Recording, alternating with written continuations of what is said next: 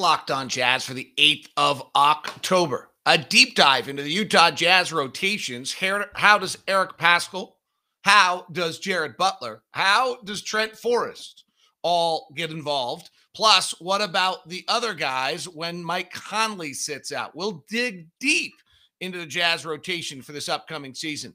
Plus, Rudy Gobert and Hassan Whiteside is having another big guy in the building, particularly helpful to Rudy.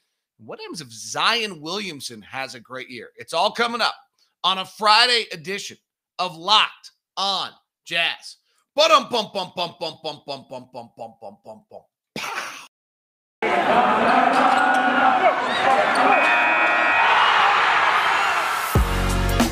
You are Locked On Jazz, your daily podcast on the Utah Jazz. Part of the Locked On Podcast Network, your team every day. How are you? I'm David Locke, radio voice of the Utah Jazz, Jazz NBA insider. This is Locked On Jazz, your daily podcast on the Utah Jazz, giving you insight, expertise, geeky numbers, hopefully making it way better to be a Jazz fan each and every day. Thanks so much for making Locked On Jazz your first listen of the day. Every day we are available for you and free on all platforms, including YouTube, where we usually go live most mornings. Thank you to the live audience that has joined us. Good morning to Bryce, who threw me a little shout out there this morning. Glad to have you involved.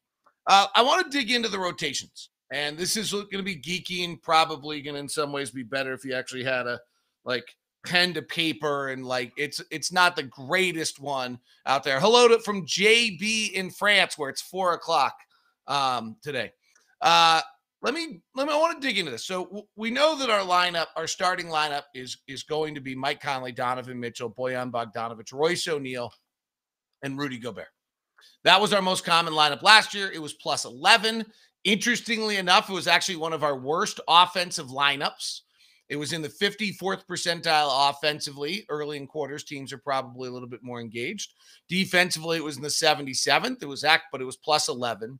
And one of the things that's kind of interesting to look at is shot frequency on these lineups. And there's a reason why I'll do this. And we shot 31% of our shots at the rim with that lineup. Was actually one of the most for us. We did not shoot at the rim. We were in the 15th percentile shooting at the rim last year. And with that group, we shot about 42% of our shots as threes.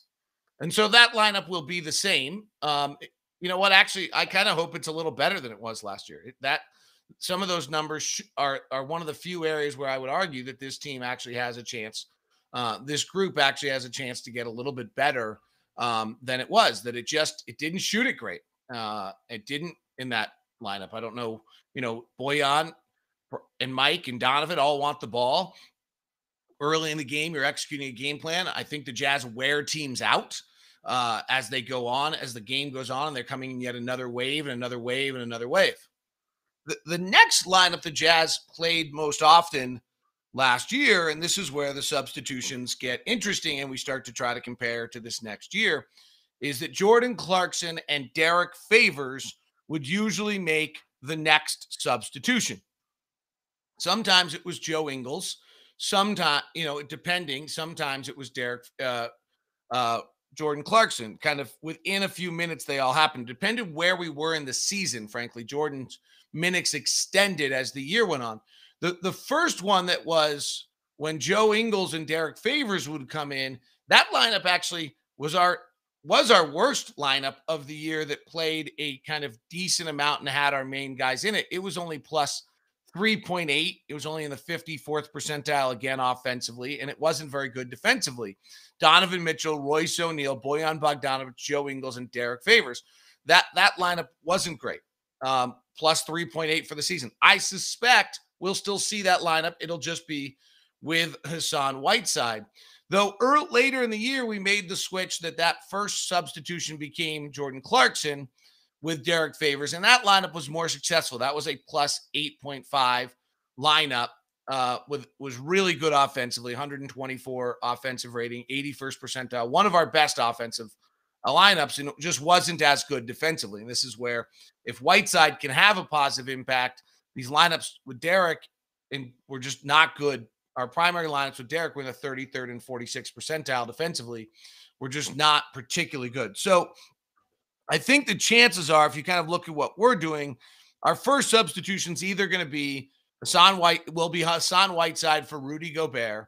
And then our next substitution will either be that Joe Ingles for Mike Conley or Jordan Clarkson for Mike Conley substitution, just depending on where they are. I suspect it will be that Jordan Clarkson for Mike Conley lineup. And so this, again, really is not any different other than Hassan Whiteside for Derek Favors. And if you look at that group and we get into shot frequency, that group almost never shot at the rim, 26%, and took 44% of their shots at the rim. Excuse me, as threes. So a little bit below our norm. They were a little heavy for us. That was the most heavy. The Jordan Clarkson, Donovan Mitchell, Royce O'Neal, Bojan Bogdanovic, Derek Favors was the most heavy mid-range lineup we had. We actually took 30% of our shots in the mid-range in that group, largely because Donovan and Jordan probably pretty willing to do that. In that group. So that's where we said. Really nothing other than Whiteside for Favors at this point gets different. Now this gets interesting because the next substitute, at some point now Joe comes in or Jordan, and the next substitution involved Georges Niang. And that lineup that had Mike Conley, Jordan Clarkson, Joe Ingles, Georges Niang, and Rudy Gobert was the lineup that we used that swung from the end of the first quarter to the beginning of the second quarter and was by far our best lineup last year. Killed bench units. Plus 14. Well, actually, we had one lineup that was actually a little bit better. I'll get to that in a second because it's actually what kind of comes out of this lineup when JC sits down. And that lineup was a plus Mike Conley, Jordan Clarkson, Joe Ingles, Georges Niang, Rudy Gobert was plus 14.4. It was in the 75th percentile offensively, 65th percentile defensively. It was really, really good. Now, what's so special about that group, and there's a reason I've been using this statistic, is that group took 53% of their shots as threes, one of the highest numbers of anyone in the league, and was in the 75th percentile in effective field goal percentage. So what are we going to do this year here? Eventually, this substitution becomes Rudy Gay, and maybe a little bit earlier. Like it runs a little bit longer. Rudy Gay plays more than Georges Niang did. And eventually this lineup becomes Mike Conley, Jordan Clarkson, Joe Ingles, Rudy Gay, and Rudy Gobert, just to make a play-by-play announcer's life hell. And that's where, but between now and then, what do we do? The logical deduction was that was going to be Eric Pashcall getting those minutes in that group. But there's an interesting discussion, I think, to be had here. If what made that group so special was 53% of their shots being taken as threes, Mike Conley, Jordan Clarkson, Joe Ingles, all being able to handle the ball, all shooting threes, almost no mid-range shots being taken out of that group, is Eric Pashcall going to fit, or does Eric Pashcall's lack of three-point shooting at 30% for his career, and as you've seen so far in preseason, it doesn't look as though that's going to change. He's working very, very hard to try to fix some of that. But that high jump that he takes leads to probably a little less efficiency with that shot. And so now, do you believe that Eric Pashcall can be on the floor in a lineup in which you shoot 53% of your shots as three? And George took a lot of those in that lineup. Like if we dug into individuals in those lineups, he was pretty active. The other choice would be to go to Jared Butler right there. Now this gets kind of funky. You're suddenly really small. You're Mike Conley at 6'1", Jared Butler at 6'1" to 6'3", Jordan Clarkson, and Joe Ingles slides to your power forward position in the spot of Georges Niang. I do like that. If you can suddenly tell me that Joe Ingles is now taking the Georges Niang shots, to me, that's a pretty interesting idea that you switch those roles. And while you are super small defensively, you still have Rudy on the floor. And I think Jared Butler, at least if he's going to play offensively, is going to need to have Rudy, a big, dominating big, behind him for a good deal of it.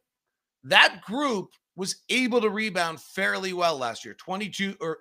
77.6% with Gobert and Niang and Ingles and Clarkson and Conley.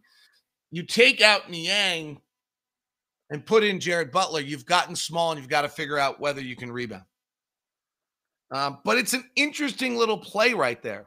First off, it sounds great because everyone's in love with Jared Butler right now. But now let's walk through some of the reality of whether that actually can work. First of all, what does he do offensively? Like, that's why he's on the floor. Is he just floor spacing? Because you have Mike Conley and Jordan Clarkson, so you're probably not running Jared Butler off a pick and roll in that lineup or wanting to. I mean, it's an option, but it's your third option in that lineup. And Joe Ingles is on the floor, so it's really your fourth option of the guy you want having the ball in his hands and making a play. So are you simply just spacing him on the floor as a floor spacer, which might have incredible value? Gravity is super important. That group was successful because it shot over 50% of his threes. And you suddenly put Eric Pashcall on the floor, you might lose all that gravity and all that spacing, and that would be a problem for that group. What about defensively? What are you doing defensively at this point where Mike Conley, Jordan Clarkson, Joe Ingles, Jared Butler are all on the floor together? Most teams are probably going to go small at this point in this league. Most teams don't have a backup center. The question is whether most teams have enough offensive players to be able to take advantage of that grouping and go after those guys. That, I think, would be an interesting angle. And I don't know. I'd have to really go review the lineups of everyone around the league of whether or not that's something those teams can do. And then, when it becomes Rudy Gay, it's really simple. Then Butler's out, Rudy Gay's in. Like, you just play that. But in the time that we're bridging, is that a way that you actually get Jared Butler minutes? And then what's his interesting note on that, if he's playing well, when Mike Conley checks out, you can leave him in a little bit, and maybe you're able to get Conley out of the game a little bit earlier and get Conley some more rest. But I do like the idea of Joe becoming the George Niang 4 in those minutes right now, more than I like Eric Pashcall as a 30% three-point shooter. Now, Pashcall does show that he can play with the ball in his hands, does show that he can defend and switch a little bit, and he's much bigger. You're just super small if you do that. What gets really interesting is what happens on the nights when Mike Conley doesn't play, which are not, the early on, it's the 6th game of the year is on a back end of a back-to-back. The 10th game of the year is on the back end of a back-to-back. The 20th game is on the years on the back end of a back-to-back. If we don't see Rudy Gay till December, that's later than I would suspect, but maybe let's call it December 1. We have 4 or 5 games where Mike Conley doesn't play pending any other type of injury. So let's dig into that and what happens here. Exciting news over at Hyundai, Murdoch Hyundai. Some Palisades are coming in. There's a good shipment of Palisades. I mean, it's been just so hard to get the car you need and you want right now. And I got a note yesterday from Jason Creech over at Murdoch Hyundai that there is a new run of Palisades coming in. Here's what's coming in and you might want to jump on, and actually some other as well. But the Palisades are the black SEL premium 8-seater and the Rainforest SEL premium 8-seater coming in. The black SE and the silver calligraphy and the black calligraphy. Murdochs have said they will not increase MSRP. They do not believe in it. They're not going to gouge people, as Blake said. I'm not going to the grocery store or the church around people I live with and know that I gouge them in this time.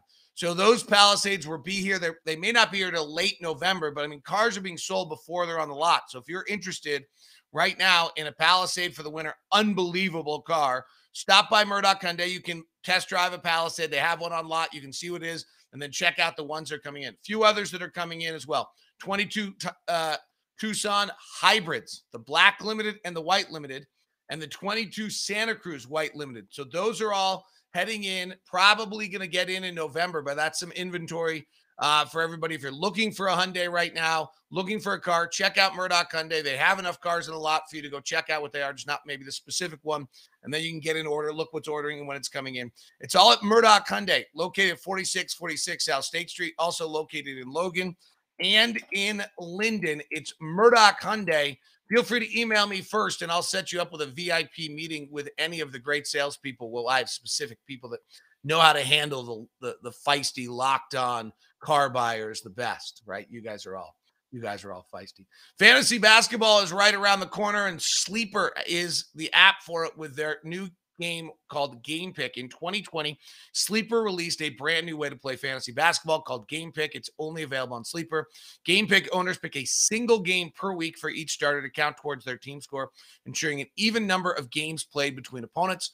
Day of losing because your opponent plays more game or having to look all that silly stuff up are over, but the day of picking the right matchup, home versus away, defensive ratings, pace of play, things that Locked On Jazz listeners can handle, all adds up to more strategy, less busy work, and a better league.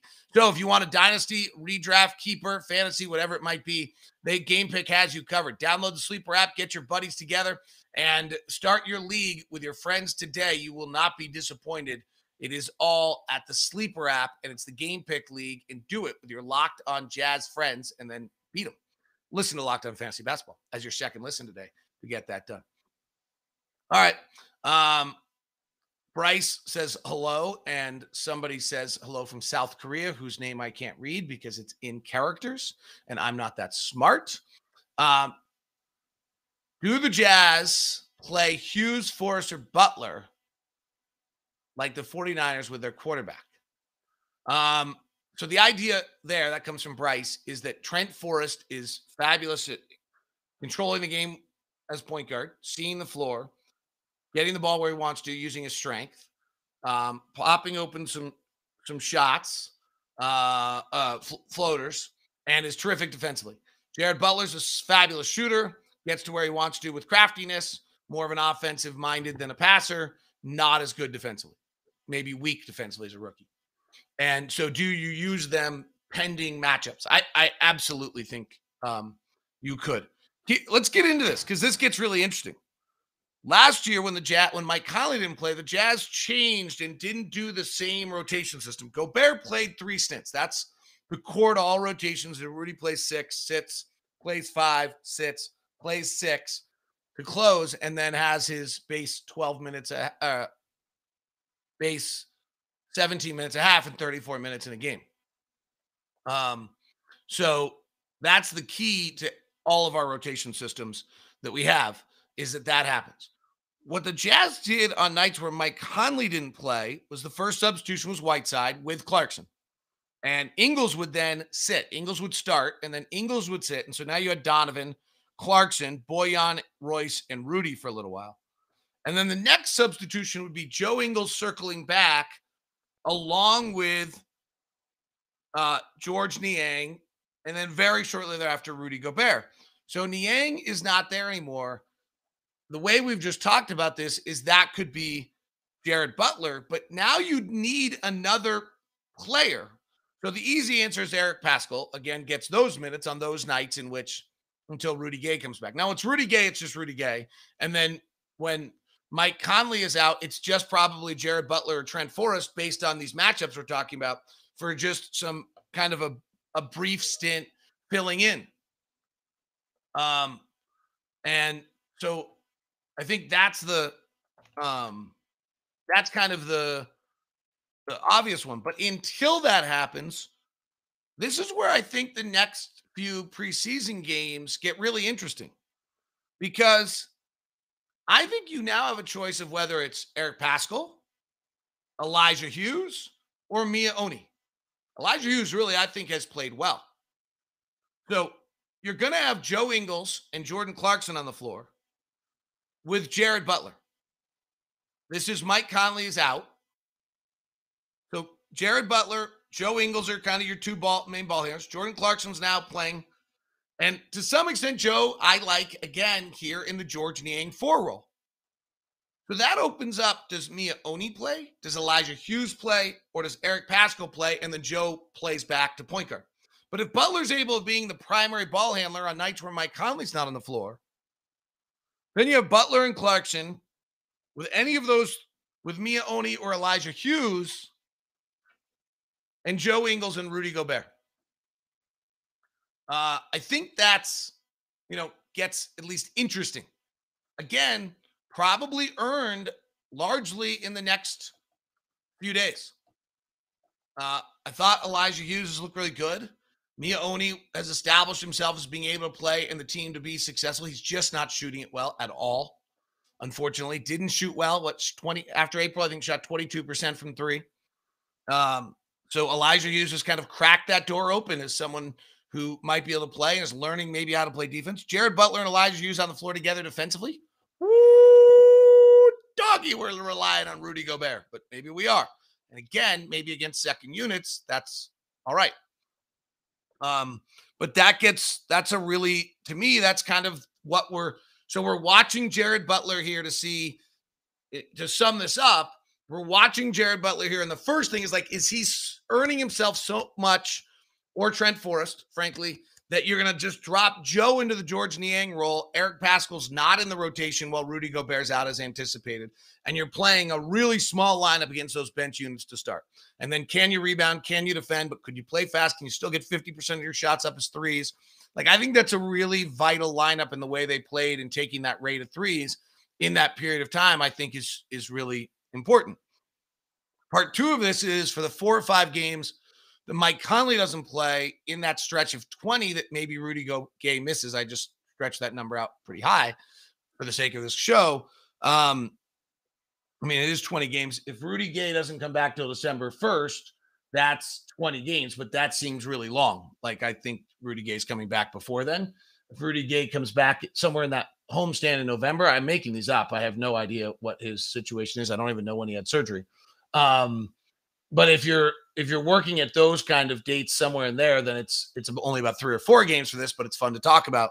Then I think Eliljah Hughes has a real chance of possibly, working his way into the lineup and getting himself an opportunity there for those minutes in that stretch that you suddenly go to a Jared Butler, Joe Ingles, Jordan Clarkson, Eliljah Hughes lineup with Hughes as the 3. But Hughes is going to have to show he can really rebound and do a bunch of other things. Oni's pretty good on the offensive glass. So this is at least, interesting to watch. Riker asked, do you think if Butler and those other guys play well enough, the Jazz move to a 9 or 10-man rotation? They've been a 9-man rotation. I think that's actually what they prefer to do. It really works well for them. It allows them to slide Joe out early and back in as the point guard and play him extended minutes. The only way you're going to a 10-man rotation is if somebody's playing like a 4-minute stint. It's not, you're not going to play him 10 minutes and a half, 4 minute. You're going to play him in a 4-minute stint. Is there somebody who can play a 4-minute stint so that Mike Conley goes from 32 minutes to 28 and he plays well enough? That Joe Ingles goes from 32 to 28 and the guy plays 8 minutes a night. And it's really a conservation of Joe Ingles and Mike Conley or Bojan Bogdanovic more than anything else. That would be the scenario where you go to 10. I also think it's a really, really hard way to play well. Playing that 8-minute is really hard.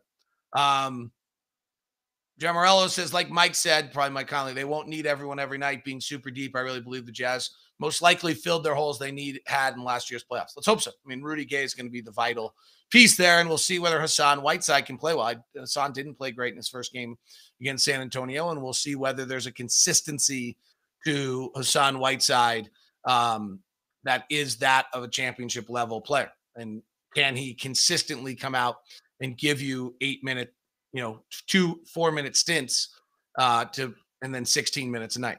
It'll be interesting to see. Today's show is brought to you by betonline.ag. I actually want to touch on this in the next segment, but interesting little note about what wins an MVP and what doesn't. At betonline.ag, they nailed it last night, by the way, on the line on the football game, unfortunately, as my wife and daughter were at the Seahawks game, and I haven't heard from them. I'm sure my daughter is super, super upset today. The MVP rankings and I'll talk about this in the next segment. There's never been, or it's been since 2011 that an MVP came beyond 2,500 odds to be your MVP. David Thorpe of True Hoop points out Zion's at 2,800, Anthony Davis at 2,800, and Donovan's at 3,300, and Paul George at 3,300. Those 4 could have MVP years and have a massive impact on the playoffs. and on the West. If you want to get involved, betonline.ag is our trusted site for over 20 years. betonline.ag. Use your promo code Locked On and get a 50% welcome bonus. Today's show is also brought to you by Built Bar. What's the latest at Built.com?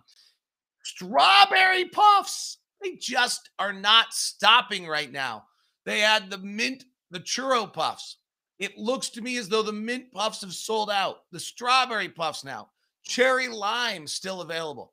130 calories, 17 grams of protein, 5 grams of sugar, plus the regular peanut butter brownie, coconut almond, and coconut mint brownie, salted caramel, raspberry, double chocolate, cookies and cream, and cherry barcia.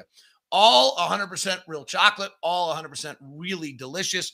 Try the brand new strawberry puffs. Limited time while supplies last. It's always fun to see what Built has new each and every day. 130 calories, 2.5 fat grams, 4 net carbs, and 4 sugars, plus 4 grams of fiber and 17 grams of protein. Tastes too good to be true. It is true, though. The churro puffs are back. The strawberry puffs are new. The cherry lime is there, and it's all at Built.com. Use the promo code LOCK15 to get 15% off. Here's what I wanted to point out on that MVP thing. I actually think those 3 or 4, like Donovan has an MVP year, the Jazz are great again. Russell Westbrook's plus 2,500 for MVP. Obviously, if he has an MVP year, it's crazy what it does to the Lakers. Anthony Davis is plus 2,800 for MVP. Like, I think he has to have an MVP season for them. And then Zion's plus 2,800 for MVP. And I think it's maybe a stretch, but like, what happens if Zion's great? Which is not unreasonable. Zion was absolutely astronomically great at the end of last season when they started playing as point Zion and no one had any idea how to guard him or stop him. You know, he's got this foot issue. He's supposed to be back by the regular season. But like from March on, Zion averaged 29 points a game, 7 rebounds, 4 assists, and I think shot close to 60%. Like, okay, well, the rest of his team, I mean, if you're that good, pretty hard to stop. The final 30 games of the year for Zion, he shot 61% from the field, averaged 29 points, 7 rebounds, 4 assists. That's insane. And if he's doing that, they can't help but be good, frankly. And then you got Karl Anthony Towns, who I think could have a massive year. And Paul George, I think, could have an MVP year. Kind of crazy to look at the bottom of the West, these teams that we think are not going to have that big an impact, and realize that they have star players that could have mammoth impacts on the season. It's to me, that's like daunting. I don't know. I think anyone in Sacramento's ready to have the MVP year, but I do think the Cat puts it all together with a new head coach and becomes, mammoth. I do think Paul George is capable. I do think Zion's capable.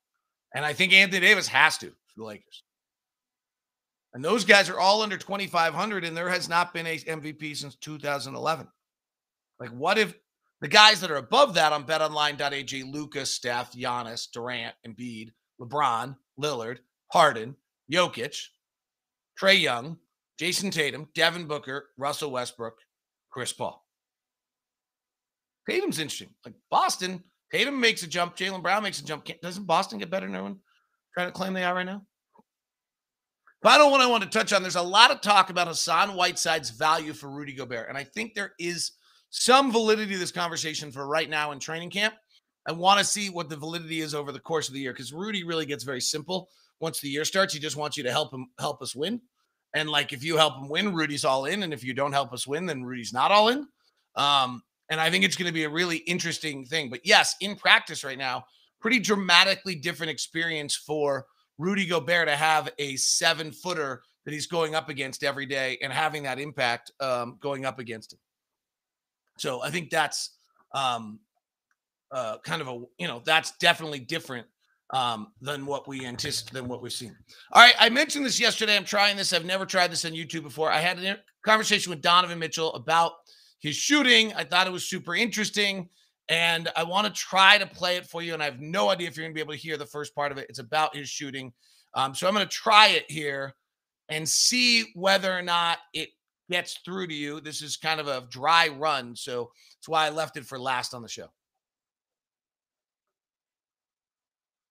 And the answer is no. Try another. And the answer is still no. Third answer is no. Last answer is no. I have not figured out yet how to play audio for you in our YouTube broadcasts, but it was worth a try. Thanks for being there for that failure. Thanks for making Locked On Jazz your first listen of the day. Locked On Fantasy Basketball is ready for you. Plus, if you're a baseball fan, we launched our new MLB Insiders with Gordon Beckham on our YouTube channel, MLB, and gave you previews of the Giants, Dodgers, as well as the Brewers and the Braves. If you want to grab those today, it's all at the Locked On MLB channel as well. Have a great one. Talk to you soon.